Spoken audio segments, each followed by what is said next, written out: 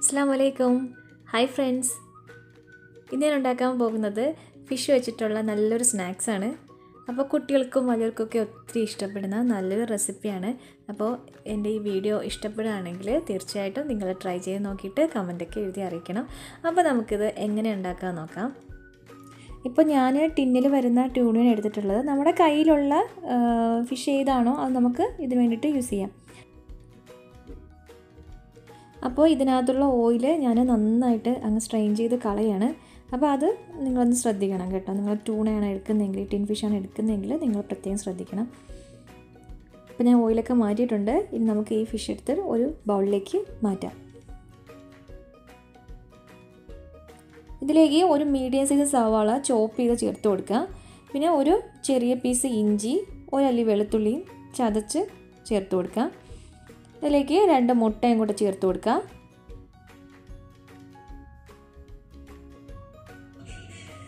പിന്നെ ഇതിലേക്ക് ആവശ്യത്തിന് ഉപ്പ് ചേർത്ത് കൊടുക്കുക. ഒരു 1/2 ടീസ്പൂൺ കുരുമുളക് പൊടിയും കൂടെ ചേർത്ത് കൊടുക്കുക.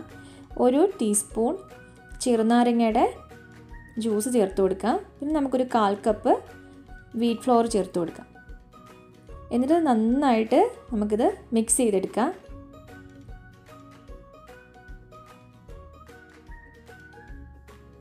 അപ്പോൾ നമുക്ക് ഈ സ്നാക്സിൻ്റെ മിക്സ് റെഡി ആയിട്ടുണ്ട്. ഇത് നമുക്കൊന്ന് കുക്ക് ചെയ്തെടുക്കാം. അപ്പോൾ അതിന് വേണ്ടിയിട്ട് ഞാനൊരു ഫ്രൈ പാൻ വെച്ചിട്ടുണ്ട്. അതിലേക്ക് നമുക്ക് ആവശ്യമായിട്ടുള്ള ഓയിൽ ഒഴിച്ചു കൊടുക്കാം. ഇത് നമുക്ക് ഒരു ചെറിയ അളവിൽ ഇതിനകത്തേക്ക് ചേർത്ത് കൊടുക്കാം.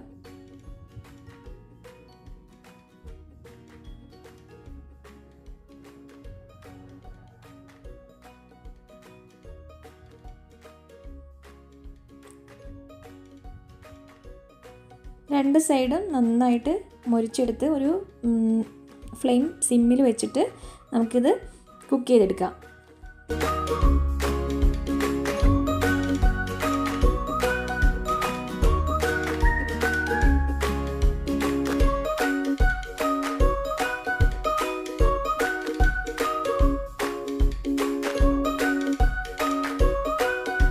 ഇപ്പോൾ രണ്ട് സൈഡും കുക്കായിട്ടുണ്ട്.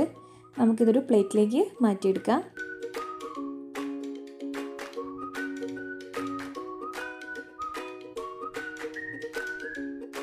അപ്പോൾ ഇതേ മെത്തേഡിൽ തന്നെ നമുക്ക് ബാക്കിയുള്ളതും കൂടെ ചെയ്തെടുക്കാം.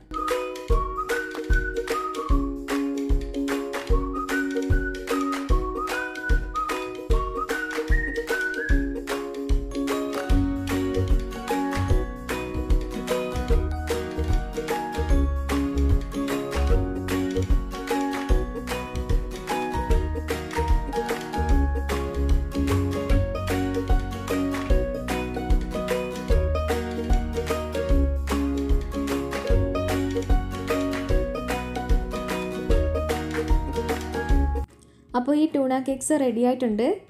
കുഞ്ഞുങ്ങളൊക്കെ സ്കൂളിൽ നിന്ന് വരുമ്പോൾ നമുക്ക് 4 മണിക്ക് ചായയുടെ കൂടെയൊക്കെ കഴിക്കാൻ കൊടുക്കുന്ന നല്ലൊരു സ്നാക്സാണ്. അപ്പോൾ എല്ലാവരും ഒന്ന് ട്രൈ ചെയ്ത് നോക്കിയിട്ട് ഫീഡ്ബാക്കൊക്കെ എഴുതി അറിയിക്കണം. അപ്പോൾ എൻ്റെ ചാനൽ ആദ്യമായിട്ട് കാണുന്നവരുണ്ടെങ്കിൽ ഒന്ന് സബ്സ്ക്രൈബ് ചെയ്യാനും മറക്കരുത് കേട്ടോ. അപ്പോൾ ഒരു പുതിയ റെസിപ്പി ആയിട്ട് നമുക്ക് വീണ്ടും കാണാം.